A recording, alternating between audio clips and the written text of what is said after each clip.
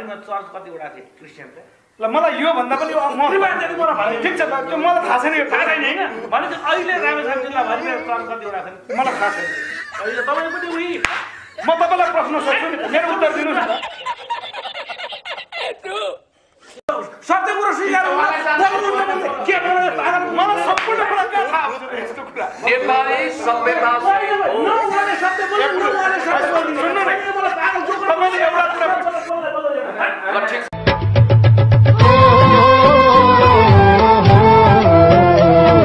सुन्दैछु गोर्खापत्र संस्थानमा सुन्दैछु म त्यो काभ्रेको पुण्यमती खोलामा यो गोकुलेसँग त कट्टु पनि नलाइकन नाङ्गै चाहिँ तुन्तुरो हल्लाउँदै पौडी पनि खेलेको थियौँ भनेर पनि यहाँ यत्र तत्र सर्वत्र कुरा चल्दा रहेछ नि बहिरो छु जस्तो लाग्छ मा त्यहाँ बस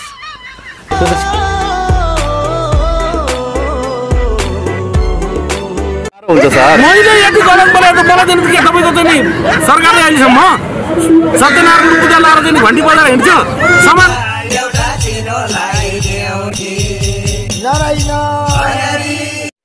जस्तो कि यो तपाईँको दलालहरू झुन्डाहरूलाई देशबाटै लखेट्नुपर्छ भन्नुभयो तपाईँ आजको दिनमा नाम खोलेर भनिदिनुहोस् न को दलाल त एकजना दुईजना बाबा नाम भन्नु प्रभु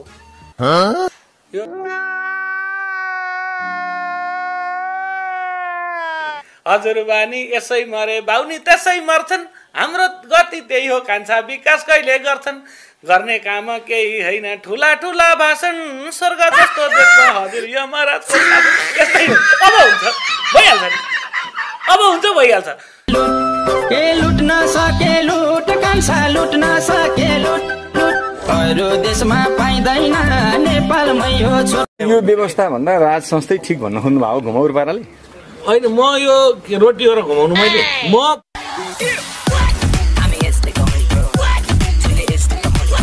अहिले चाहिँ नि युवा सङ्घको अथवा अखिलको चाहिँ नि म अध्यक्ष थिएँ भने नि काना कचरी फुट्ने गरी हान्थेँ म सबैको चासो छ मेरो कानको जाली फुट्यो कि फुटेन भनेर मलाई कति पीडा छ त कसैले पनि बुझेन क्या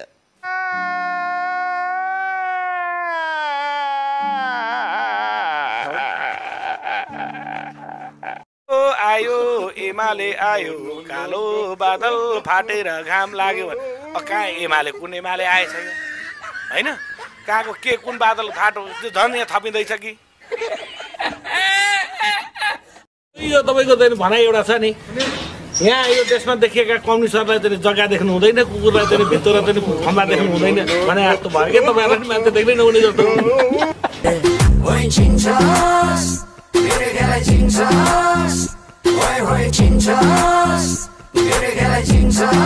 अनि ट्रोल बनिसके पछाडि चाहिँ के छ रेस्पोन्स कस्तो छ मान्छेहरू तपाईँलाई उडाउँछन् कि तपाईँलाई उडाउनु त के म चङ्गा हो र उडाउनु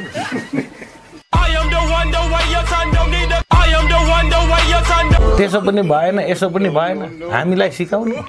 हेप्ने दुई दिएको सरकारलाई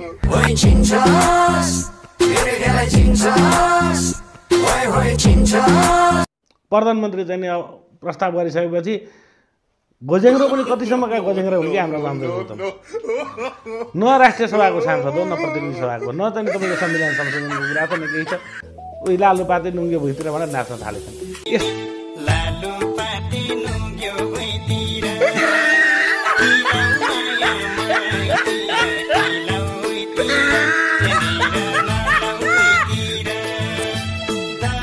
देशमा चाहिँ गणतन्त्र छ राष्ट्रपतिको शासन छ 1 करोडको कार्पेटको कुरा सुन्नु भएको छ तपाईँले सुनिहाल्छु गलाइजा भन्नु न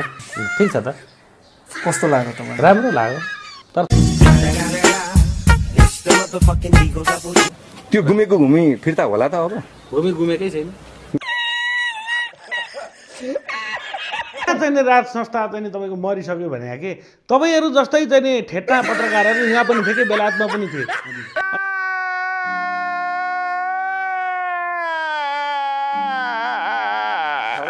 राष्ट्रपति हो नि मुलुकको कमसे कम तपाईँको चाहिँ 5 अर्बसम्मको चढ्न दिनु पर्दैन के गरे 18 करोडको गाडीको विरुद्ध 18 अर्बको गाडी चाहिन्छ राष्ट्रपतिलाई हेप्ने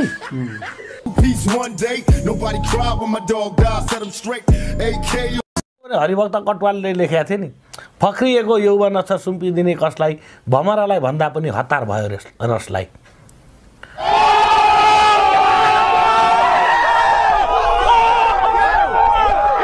कविताको अंश तपाईँलाई थाहा छ? खोजे उत्सर्ग गरे पाप बुझ्दैनौ कर्मको गति, रिठाको दाना रोपेर कहाँ फल्छ र कागती।